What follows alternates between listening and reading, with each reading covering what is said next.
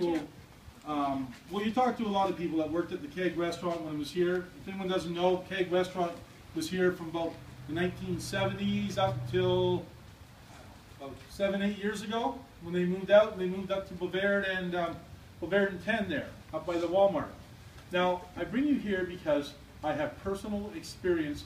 I used to be a Keg manager back in the 80s, and I worked for a company called Crock and Block Restaurant. Some people remember it. Other people go, wow, the old fart man, he's older than I thought. Okay, I don't want to hear that. I can read mine sometimes, okay? And then for some of the kids, they're going, what's that? Well, I did training at the Crock and Block here, but when I was a Crock and Block manager, my job was, we just got bought by the Keg restaurants, and we were converting over the Crock and Block to Keg restaurants, and this was a training facility.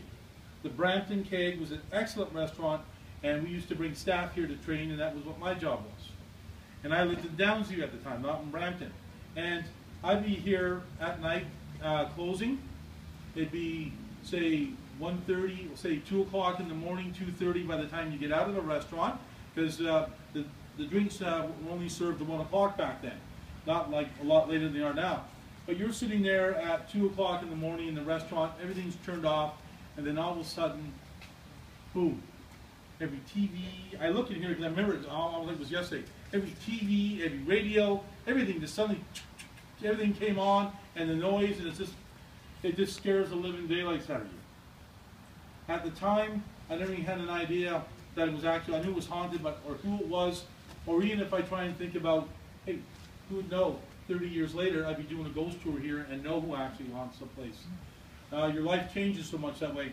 But I would be sitting there at night, and I'd be sitting with another manager with staff, and all of a sudden you'd hear something, all of a sudden you'd hear a bang.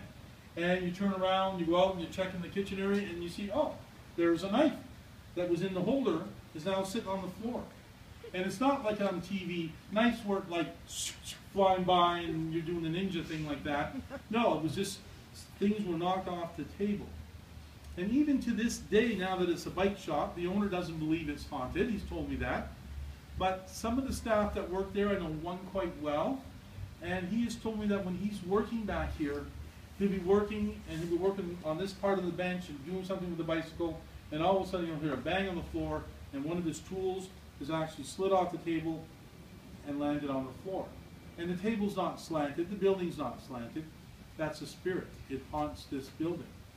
But the thing is, who haunts this building? This building, it was the Keg restaurant. It was also a factory at one time, a department store. It was a Royal Hotel, one of the Royal Hotels. They had several of them. Burnt back in around the mid-1900s. It's been on this spot. But what I did find by researching going back, that originally there was a building here in 1834. And if you go in the doors behind me here and go downstairs, you can still see the original footings from 1834, about this high, of where the original building used to sit up higher. Because the Etobicoke Creek used to run along the back there. So this was a hotel when it was built in 1834. It set fire and burnt to the ground with everyone in it. 4 people died in this fire. We have no newspaper articles from 1837 telling who it is. All we do is we have government reports saying that 4 people had died in the fire. And when they died in the fire, the register, their name, everything about them left, vanished. No records at all.